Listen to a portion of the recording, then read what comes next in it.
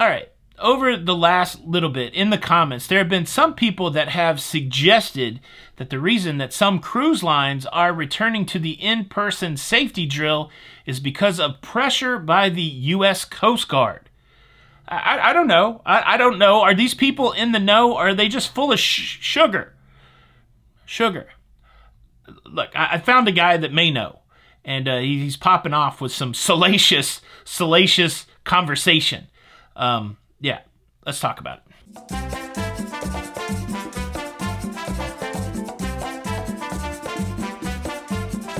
Hey, what's up, everybody? Welcome to La Lido Loca. I'm your host, Tony, here with the latest breakdown of what's going on in the cruise business. If you like staying up to date with everything that's going on in cruising, well, this is the one-stop shop. You can be a part of the Loca fam by hitting the subscribe button with the notification bell, and, well, we'll keep you informed. All right, here's the deal. I was doing my research today. I came across this article by Gene Sloan. Gene Sloan, who writes for The Points Guy. The Points Guy, a preeminent travel blog website, site that tells you how to get the most out of your credit card, a lot of stuff over there. And Gene Sloan writes about cruising for them. And, well, that website is big enough, and Gene's a well-known enough guy that he can reach right out to cruise lines and ask them questions. And he dropped this article. It's fairly hot off the presses. The title is this: "This is likely the reason some cruise lines are returning to in-person muster drills, and it has nothing to do with safety." And then there's a picture of a Norwegian Cruise Line cruise ship. Pretty salacious title there, Gene, and a pretty salacious article. The whole thesis of this article is the idea that Norwegian Cruise Line isn't going back to the in-person muster drill because of safety reasons. And, well, the way that Gene goes about proving it is he's reached out to 4 cruise lines: Carnival Cruise Line, Royal Caribbean, Norwegian Cruise Line, and Disney, and he's asking them for the deets, for their details on why they're taking the approach that they're taking to their muster drill, to their safety process. And he kind of uses Carnival as a smoking gun. Let me tell you what Carnival told Gene Sloan. They said, "E-muster requires more staffing resources, but our experience with the e-muster process has been extremely positive, and we are able to provide guests with critical safety information in a more individualized manner, including them understanding very specifically where their muster station is and how to get to it." This is one of the reasons I've been championing the e-muster, is that you have to know where your muster station is to complete the process. And this is what Carnival is saying. Gene goes one step further, inferring that Carnival sees the e-muster process as, if anything, safer than the old style of in-person mustering. But what about the Coast Guard? Well, Carnival speaks to that too.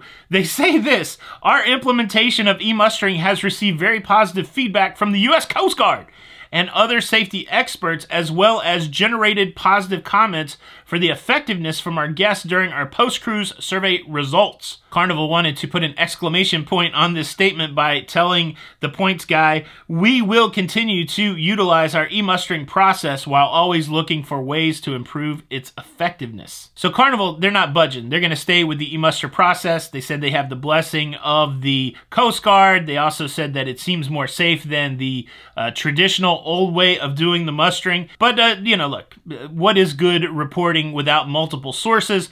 And they also have a statement from Royal Caribbean Group. Royal Caribbean Group said this: "Royal Caribbean Group created and implemented the Muster 2.0 experience to improve safety on board and enhance the overall guest experience.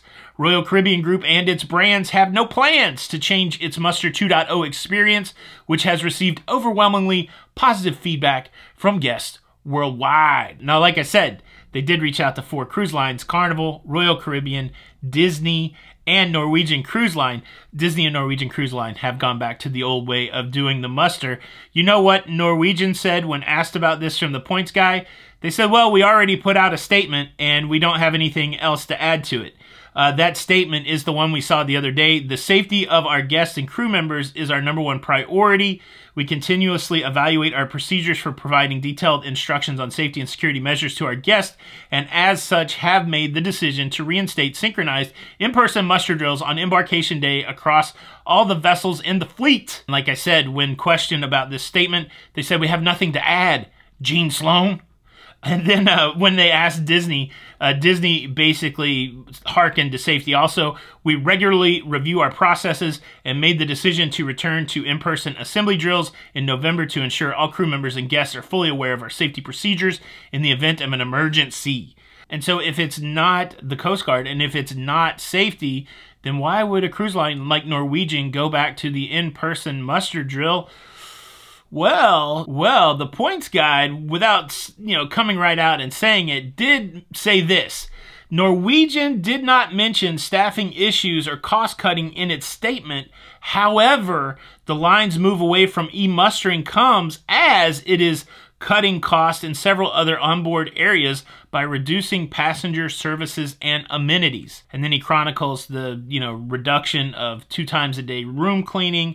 They also talk about the reduction in entertainment, 25% hike in service fees. So without coming straight out and saying that it's a cost-cutting measure, again, the inference here could be seen as maybe Norwegian is doing this to cut costs. There's no definitive answer, but it's an interesting supposition put forth by Gene Sloan on the Points Guy site. What do you think? I contemplated that maybe they did this because there was a lack of compliance with the new e-muster. It was taking too long to finally get everybody mustered. And along those lines, it does tie up a lot of crew members to do the e-muster process. Every muster station has crew members stationed there until everybody is done with the safety process. Then they can be released back to their other duties. So if this e-muster process is elongating the amount of time that vital crew members are doing the safety briefing instead of getting back to the things they need to do, is it the Coast Guard? Is it safety? I guess we can all decide for ourselves. I would love to hear what you think. How about leaving a comment below? Thank you, Gene Sloan, for the juicy article and the food for thought today. So much appreciated. This is Tony for La Lido Loca, and until the next time, we'll see you on the Lido. Bye.